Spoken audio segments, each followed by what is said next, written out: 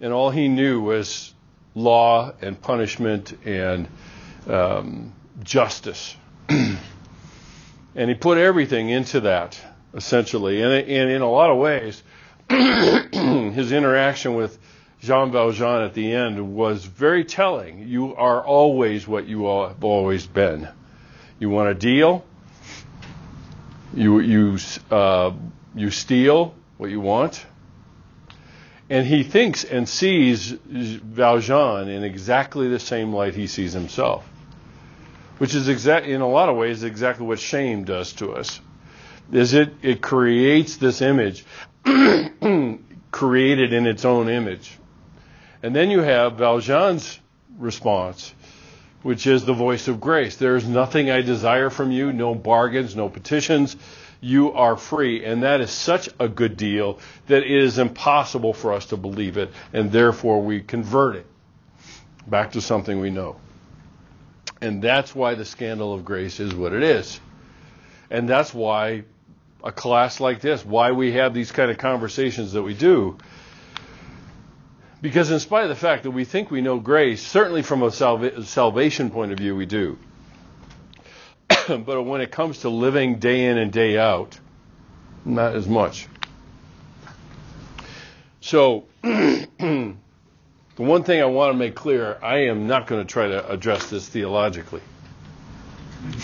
That would be futile. Brains far smarter than me have done that. But I do want to talk about grace that's needed to live life differently. In other words, what happens at the point of salvation, what difference does it make the rest of our lives? And it doesn't diminish the other at all. It doesn't diminish it at all. And like I've said to you before, we've got to be really careful that we don't think dichotomously. If it's this, then it's not that.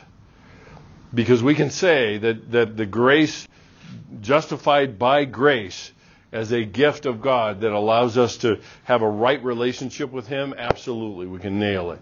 But then, what difference does it make the rest of your life? You spend the rest of your life trying to prove that you're worth it? Because when we do that, we're insulting the gift giver. And we don't think of it in those terms. A lot of times people will talk about it in terms of, well, I'm just trying to live into what was given me. And that may be true, but the methods by which we accomplish it stand in the way. So, what is grace? Here's one something to consider. Grace is the beginning of our healing because it offers us the one thing we need most to be accepted without regard to whether we are acceptable. And that includes not only from ourselves, but it also includes in terms of the world around us. We have split ourselves into saying what we believe and then living what we really believe. And that is that the bottom line is that I've got to do something in order to be acceptable. I have to trade the people around me something in order to find myself acceptable. So grace, the interesting thing about it, and it's something that I have begun to say more and more, is that grace creates a space for freedom, a space for us to actually learn a new response to things, and actually a way to learn about ourselves. And that's a bigger deal than we can ever imagine, really. If you watch or you kind of pay attention or just monitor your own response to when you do something that disappoints you, pay attention to what that response is. Because in a lot of cases, that is where the point of attack is. Because Satan is no dummy. He is no dummy. And when it talks about in various parts of the New Testament that he has schemes, it doesn't mean just for mankind. It does mean specifically for you. And the one thing that's common to all of us that he really loves to turn up the volume, and that is this issue of shame. Because we imprison ourselves. He doesn't have to do it for us. We imprison ourselves, and we manage to do that ourselves. So we're not going to learn something in a prison. We will learn something under the conditions of freedom.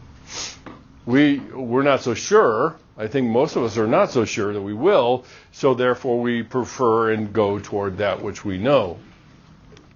So there are a number of ways that we experience grace. The first one is we experience it as a pardon, as forgiveness. We are forgiven for the wrongs we've done, and ultimately this experience of grace is really the answer to our guilt. If we make the distinction, and we'll do this more next time when we talk about shame, if we make the distinction between guilt and shame, guilt is about your performance and shame is about your person. So therefore, when I experience grace as pardon, it is an answer to my guilt. That's why grace creates a space for us to learn how to do something differently. If I do something wrong and I'm already condemned, how am I going to learn anything? So we experience it as a pardon, and we experience it as acceptance, and this is the answer to shame. Because shame is the attack on our person. And the remarkable thing, when you really think about it, in terms of how we're attacked, if you will, in the spiritual domain by Satan, all he has to do is reframe words that mean something to our salvation in Christ, like love. So he'll reframe it from a freely given love in grace and turn it into a contractual love that is traded between two people in sex. It's an example of that. Same way with grace. It gets to be such a common word that it means absolutely nothing. And so all he has to do is reframe the words and get us to believe that it's something other than it is, and he doesn't have to do anything else. We just do it for him when it comes to a lot of these things. So the idea of acceptance is a direct answer to the idea of shame, and that's Brene Brown has been touching on it all along. The problem is that when we talk about self-acceptance, it's not self-absorption, and it's not self-love in the kind of bastardized sense of the word, but self-acceptance as what? I have been accepted. And what does that mean? And what does that look like, and what I actually do in my relationships? There are a couple other things. We experience grace as power. This goes toward the idea of it giving us the power to do something differently. See, if I do something wrong to whomever, whatever person that I'm in relationship with, and I say, I'm so sorry, I hurt you, I know I did, I will never do it again. There's no power there because you're making a promise that you can't keep. So when I say, I'll do everything in my power not to do it again, doesn't say that I won't, but it does create a space for me to catch how I do those things and what kinds of things I tend to do that will interfere and disrupt my relationship with somebody. The thing that you can apply within this is this is kind of a three-pronged thing, which is kind of interesting because in light of the Trinitarian relationship, but our relationship with others, our relationship with ourselves, and our relationship with God. And all of these things enter into it. Because the idea, if you will, that God gave us this gift so that we could truly be free to be in relationship with Him, not to create a ladder so that we can gain it in some kind of increasing spirituality, but a space to become intimate with Him. And that's what grace makes possible. So let's look at it in terms of everyday life. A few observations I can make for you is that grace is directly related to growth. Children grow in the context of grace, and they don't even know it. It's the moment at which Shame enters the picture, and sooner or later they make the conclusion, or it's implied to them one way or another, that there's something wrong with them because they did something wrong. And at that point, growth begins to stumble along the way. And we'll look at this in more depth when we start talking about the stained glass self. But children grow in the context of love and grace that they know nothing about, and it's only in that freedom that they really are truly able to fully flourish as individuals, which also gives them complete freedom to be absolutely silly beyond measure. Makes adults just laugh out loud. But why? Because of just the love that they have for them. And we adjust our expectations accordingly. And the grace that's offered them is not saying there's anything wrong with them. They're being kids. So grace encourages growth because human limits are accepted. Now, if we reject our own limits, then we're already in a bind.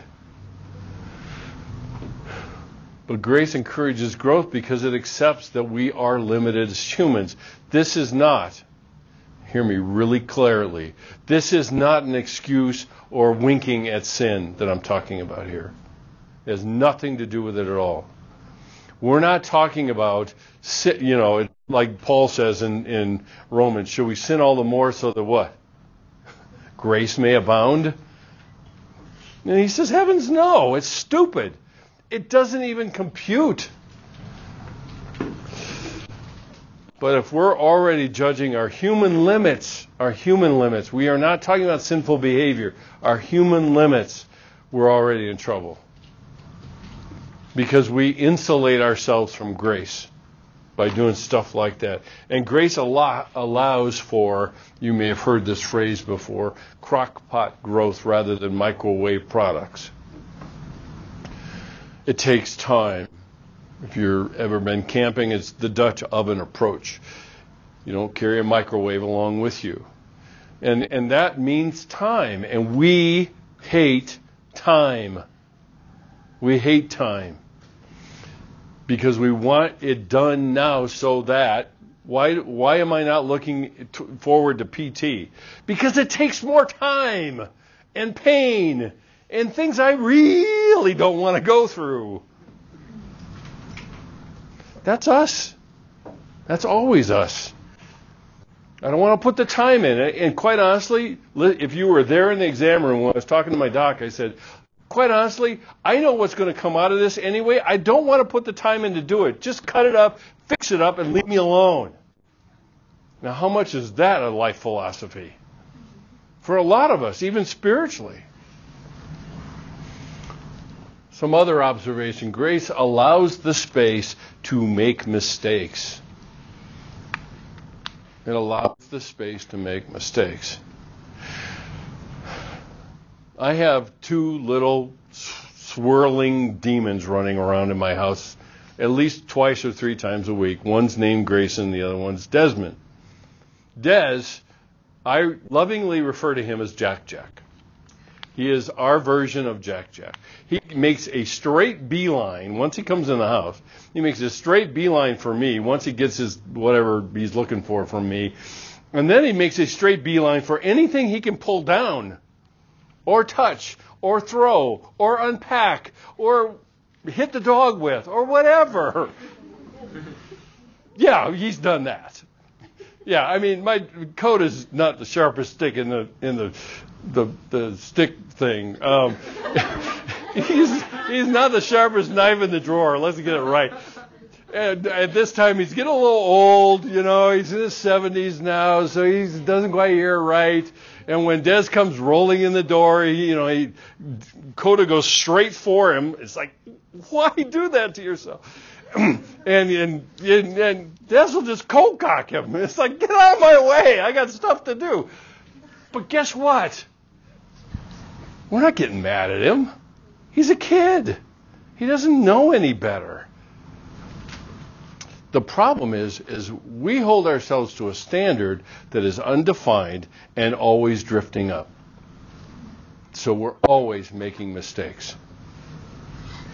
And then we condemn ourselves for not knowing.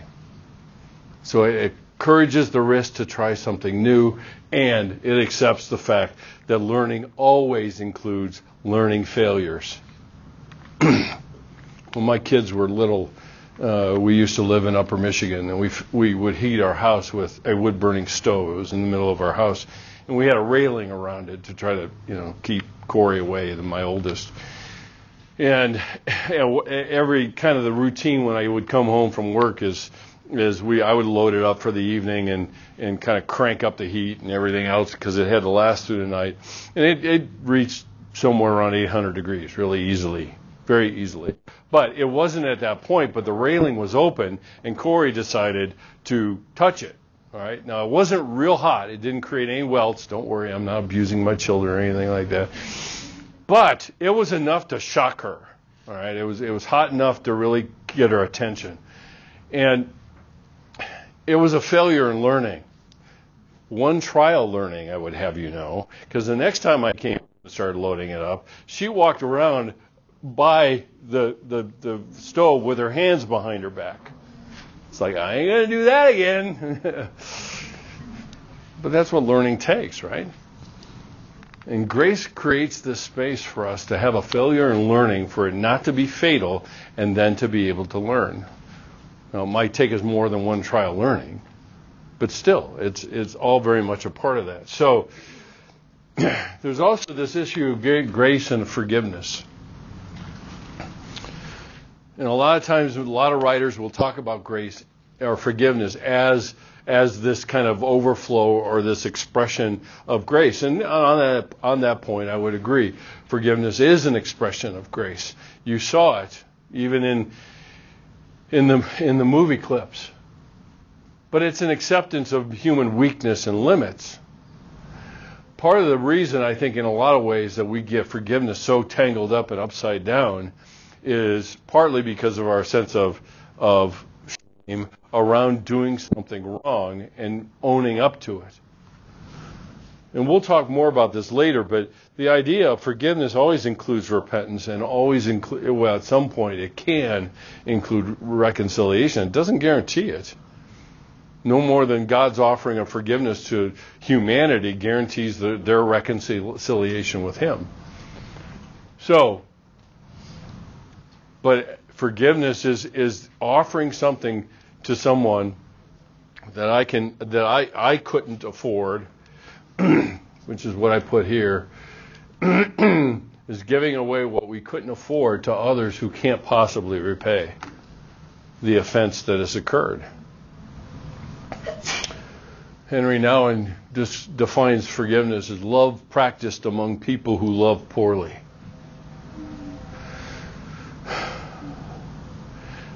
Forgiveness doesn't require shame. Forgiveness requires acceptance. The funny thing about it is Jean Valjean in the movie never seeks out Javert to say, I forgive you. But in that moment in time, he enacted forgiveness. And what motivated it? His response to the grace of his soul being... Listen to the symbolism, okay? His response to the grace that was offered him because his soul was bought by a bunch of silver. That doesn't have any biblical symbolism, does it? The funny side story to that, some of you may not know that. I mean, one of my good friends is a devotee of all of the various Philharmonic versions of Les Mis, and the guy that plays the priest in this movie actually was, in his younger days, Jean Valjean in the London Philharmonic's version of it.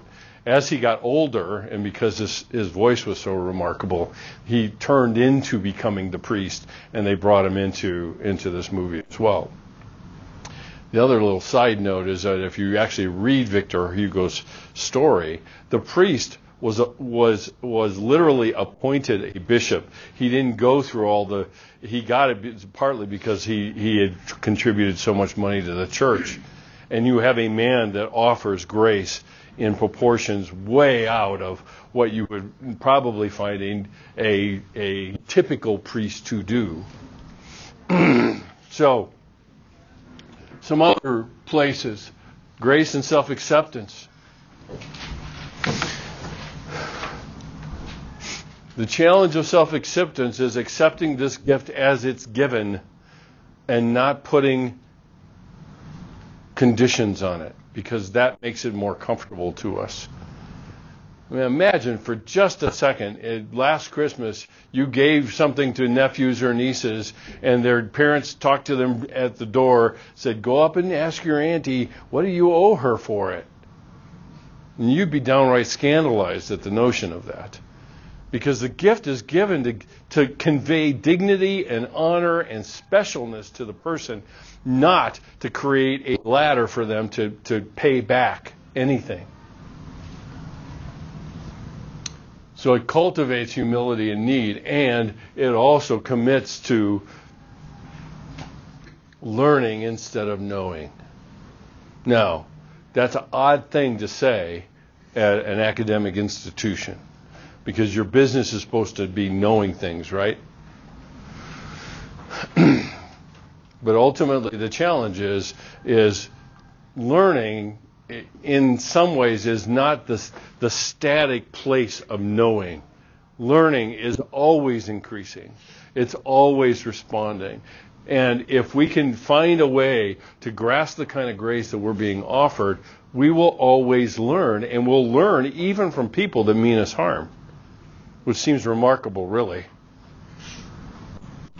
And actually, in some respects, we show a greater level. Remember, experiencing grace as power? We show a greater level of power by somebody who means us harm, and we still learn from them. I think there's something remarkable about that. That's not in our nature to do. And it's an important part of this. Now, I'll end on this, and we'll carry it over because it's all part of a bigger presentation. But this is something that I refer to as grace and the well. And what do I mean by the well? I've talked about that in this class before.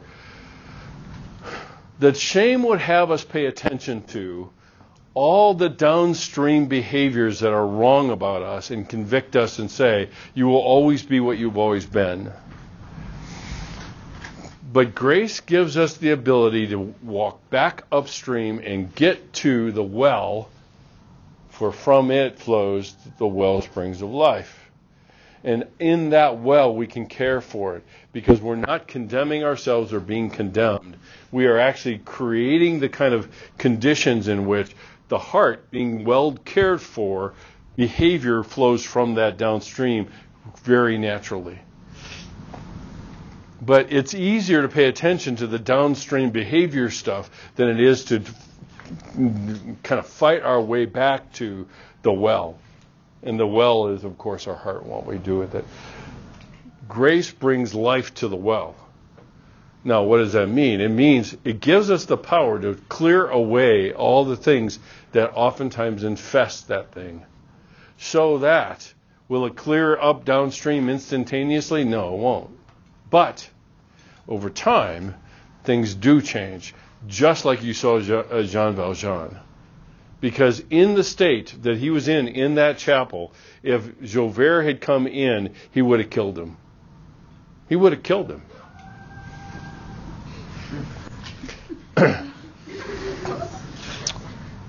But because of all of the transformation that occurred over time, of reaching out and offering grace to a little girl who has no mom, reaching out and taking care of her mom because she was so sick, reaching out to other people around him and caring for them by his factory, all of that changed from that one moment of grace. Everything changed after that. And that's a remarkable story to pay attention to. So, all right, we will leave it there. I have more.